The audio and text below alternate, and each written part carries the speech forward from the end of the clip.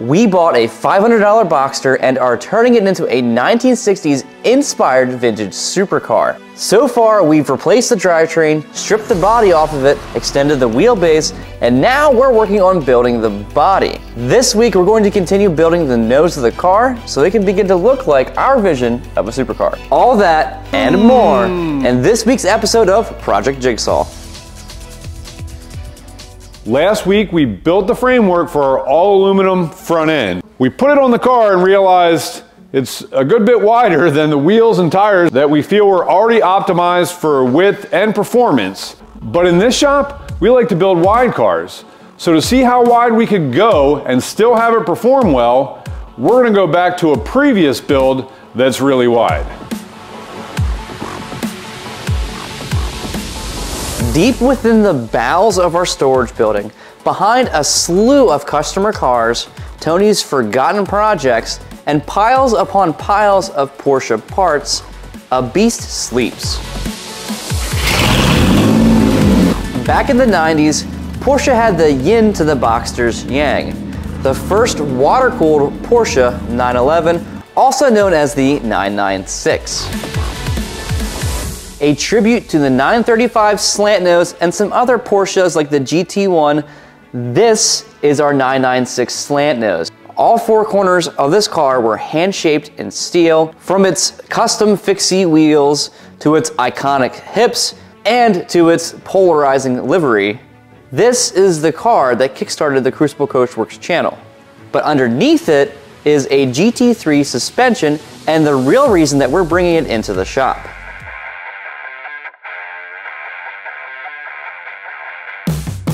We compared a stock Boxster to the wheels and tires that we had on here with our spacers, and we were already 60 millimeters wider. And then we measured the fender lip on the slant nose and compared that to the fender lip on our new clamshell. The new clamshell is a total of 30 millimeters wider, which is only 15 millimeters more than this. And that works really well for us because we want a little extra clearance between the tire and the fender to get that 1960s vibe.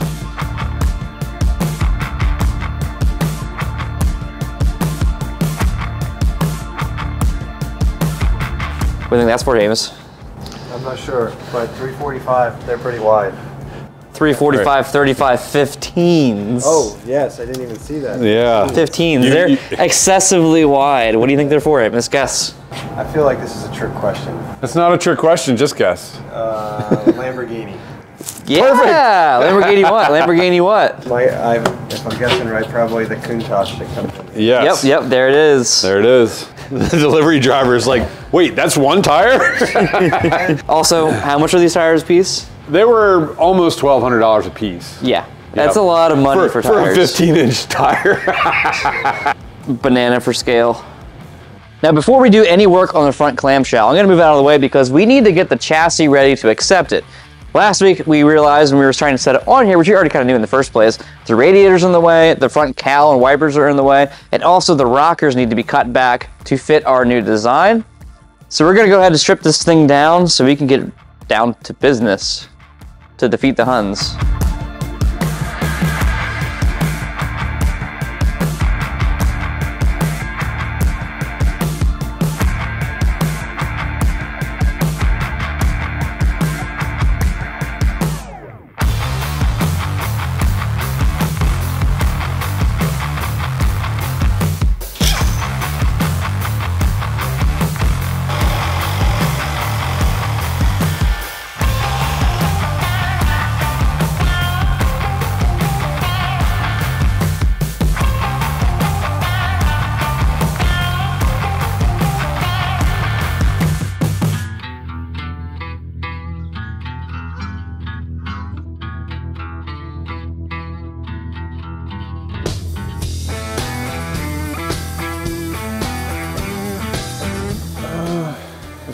As long I would just try and get it flush with, like you said, where that vent is. Yeah, I mean, it goes maybe slightly more.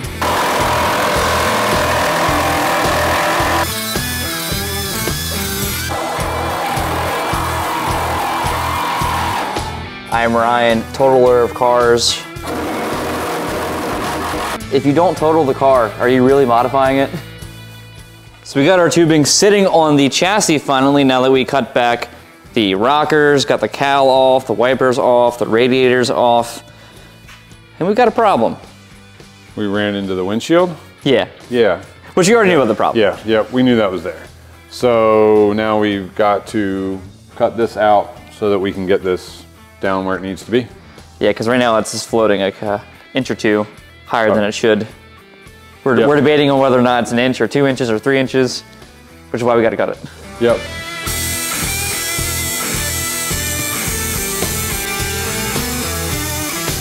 Thinking if we just move this back to there, and it's relatively consistent all the way across, then this should work pretty well.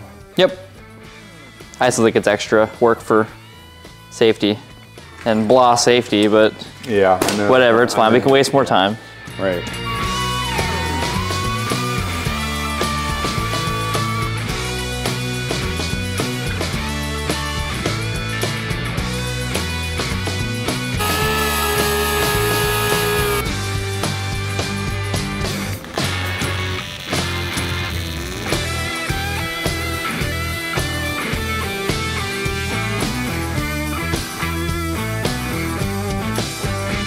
That's much better. It actually sits down a little bit lower and doesn't look terrible because we reinforced it like you wanted to. So I guess that's a plus side I can agree on. A lot less janky. Yeah, less jank. Now we need to figure out at what height this needs to sit at, because it sits in center line with that axle, so we're pretty close as it is right now. But the height is what matters, because that's going to determine.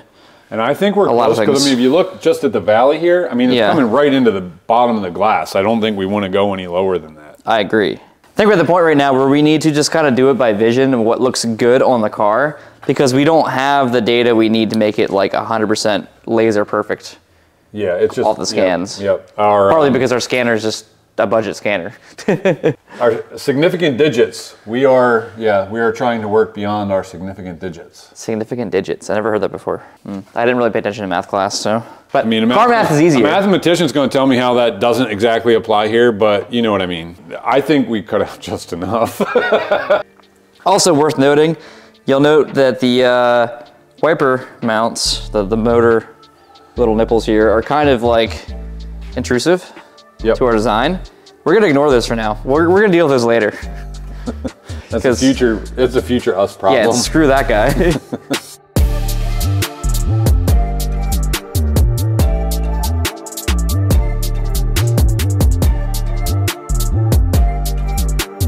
So what I'm gonna do here is I'm gonna 3D print, well, 4 jigs, but 2 of them of each.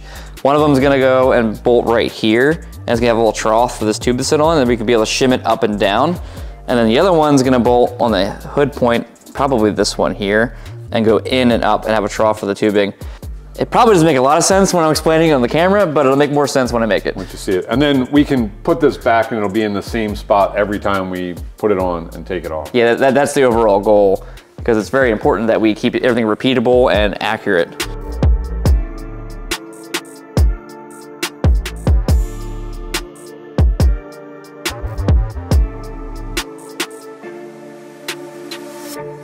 That should do it. I'm making sure to have 7 wall layers so I can carve the angle of the tubing into it by hand by sanding it, because I don't really know what the angle is. My angle finder's dead right now. It's only like 7 degrees, so that should be plenty of material to shave back, if I even need to, because I oversized the trough just a little bit.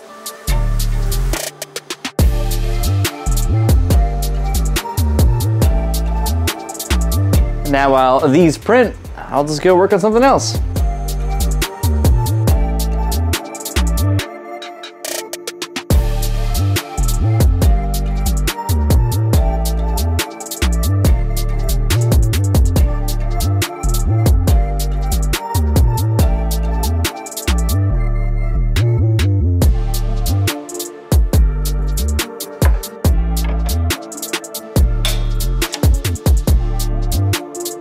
I got the front mounted and it's squared off, and I had the idea to use zip ties on the inner edge here. So one on this side, one on that side. So the weight of gravity basically will push it down, and then these will keep sliding side to side. Like I literally can't budget side to side now. But at least now I know it's squared and centered in the front, so on to the back. You notice it's like half as tall as it should be in the end. That's why I shimmed it up so high. It's because I took the vertical measurement from that one in my notes and made it in that one. So that's my mistake right there. No big deal though, I was able to shim it up. I might end up reprinting it with the correct thickness, but that's a problem for later.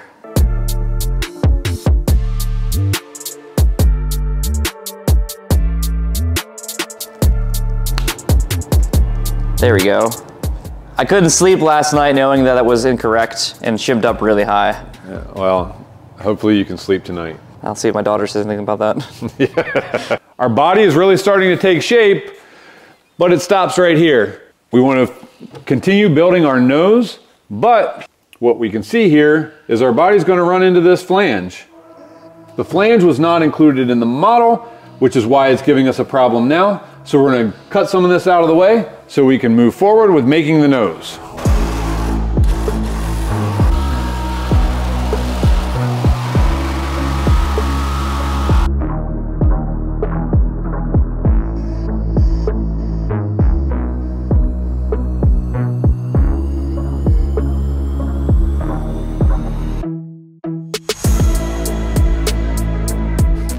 We just bought 20 pounds of TIG filler rod because we need to build the nose of this car. Now we have it made in clay up in the model upstairs, and it's a good reference to go off of for like the design direction. However, it does not have the details that we need for the actual physical build. So we have two main goals in mind right now. We're going to use our wire here to make a wire form, which you've seen me do many times on this channel and on other platforms. So we're gonna make a wire form of this corner right here, and it's gonna like clip to the nose of the clamshell. That's gonna let us kind of figure out exactly how the rest of it lays around the chassis. And also we're gonna be able to pull templates off that to begin shaping aluminum. Shaping aluminum, that's what we're after. That's what we're after. We wanna get to that point.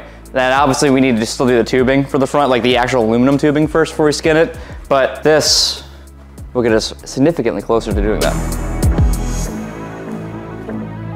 So we have 1/8 inch rod and 16th inch rod here. The 1/8 is obviously going to be significantly more rigid. I mean, there's like barely any sag to it. Whereas the 16th inch, if I hold it out, it drops. This would be nice to bend too because it actually could do it by hand very, very easily. Get that thumb out of here.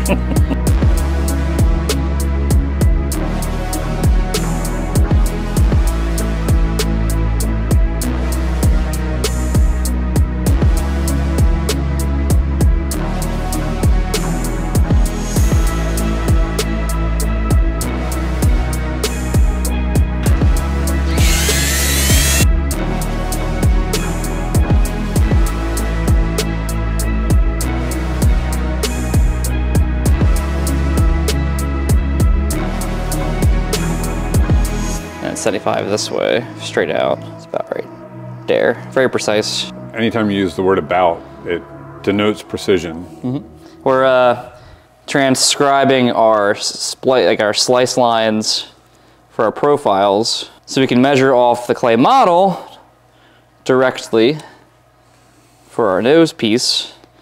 And then you're thinking, you have all that data on the computer, why not just use the computer?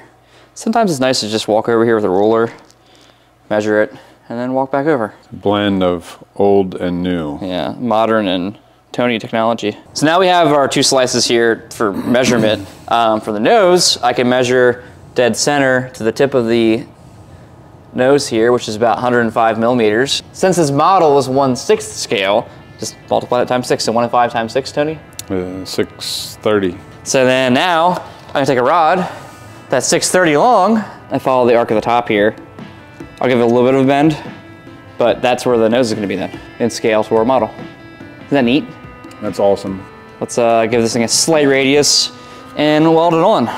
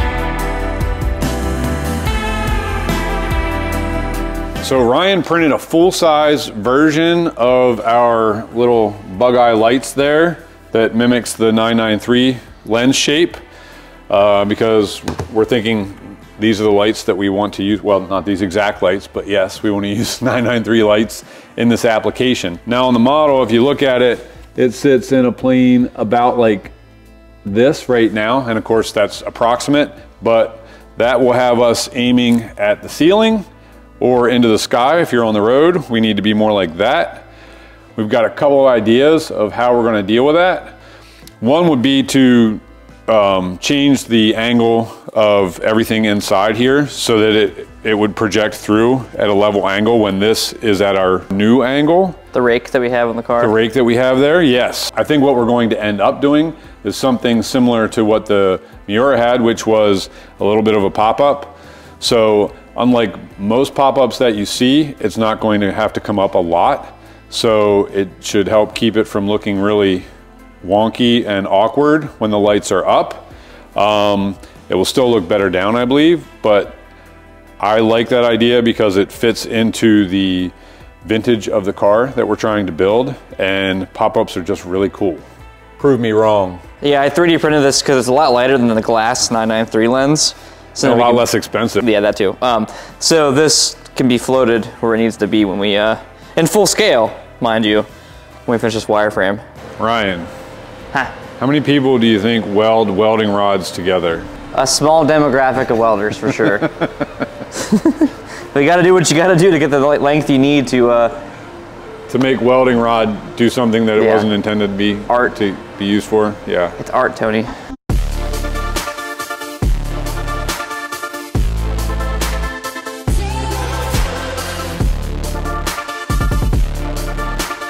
At this point in the video, you might be wondering why we're doing wireform instead of doing the plasma cut templates and bending tubing. Well, there's many reasons for that, but one of them is the nose is going to be so intricate. There's not really one 2D plane that works to make profiles off of.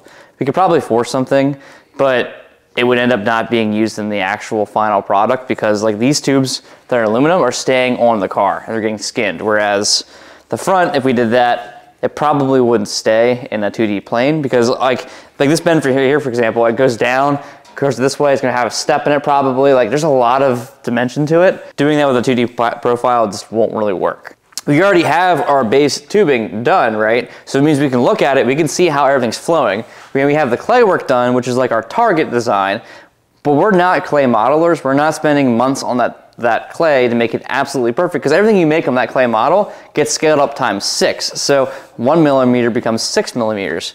A 1/4 inch becomes 1.5 inches. So there's a lot in play there of just little minute details that are just 6 scales is too small for, and it's just not worth our time. So we do a lot of wire forming on this channel. We have a lot of experience with it. So now we're gonna use that skill to finalize our shape. We're gonna lean into what we know. Yeah, exactly.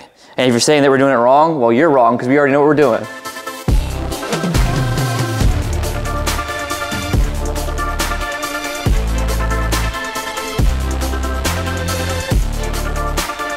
I have bad news for my Kenyan friends. Oh no. I cannot continue to represent. I don't know if I got up against something sharp the other day, but I just sat down at my desk and noticed that it felt really loose. It's hanging on by a thread, literally. Just trying to visualize the plane from the front corner at the top to the bottom and see if it matches up with our model. Oh wait. This will make you happy. I'm just going to move it around a whole bunch because I know you like. I like when you pick that up. Yeah, I know you do. Now we're really getting risky with it. Yeah. I'm not sure I don't like it, but I feel like it curves in a little bit more than the model. But okay. But I'm not sure that I don't like it either. We can fix that.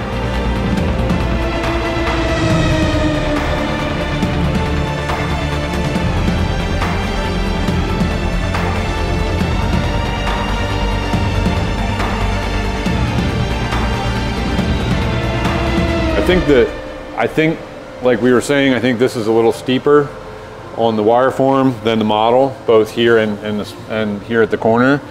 And I feel like that leans a little bit more into the Miura, and that's one aspect where I kind of like the GT40 was that it was a little more vertical and on this part right here. Yeah. So you're thinking, I think what we should do is just extend the bottom out.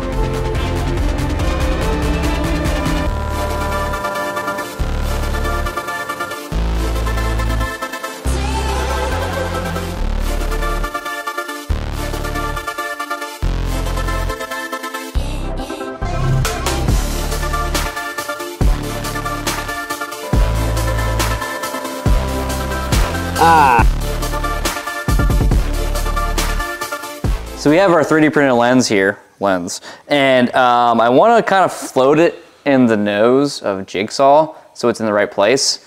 And there's nowhere to mount it, obviously, and I can't hang it off the wire because it'll kind of flex around. But the idea is we have tons of GoPro mounts because we're a YouTube channel, and I have even 3D printed ones like this, and this is 3D printed. So I think what I'm going to do is I'm going to melt these together so I have a GoPro mount like this is a GoPro. And then I can use any kind of arms we want and clamp it to the body. Use our big brain moves here, and we should be able to get it in place.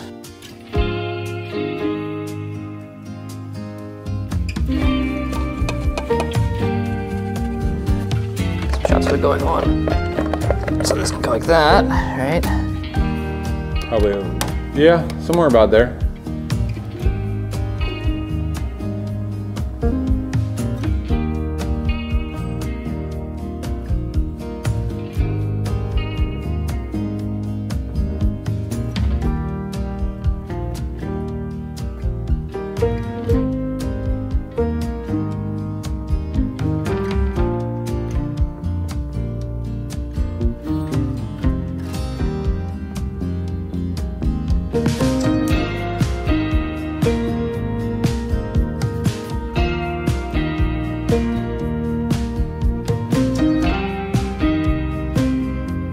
So these are the wheels and tires that we used on the front of the slant nose when we were mocking it up. Proof of that is all these nice slices in there from our fenders. Don't worry about that. As we were working on clearance.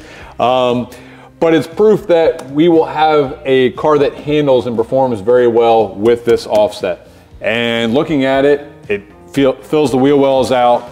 We've got a nice wide presence to the car, which is exactly what we're after.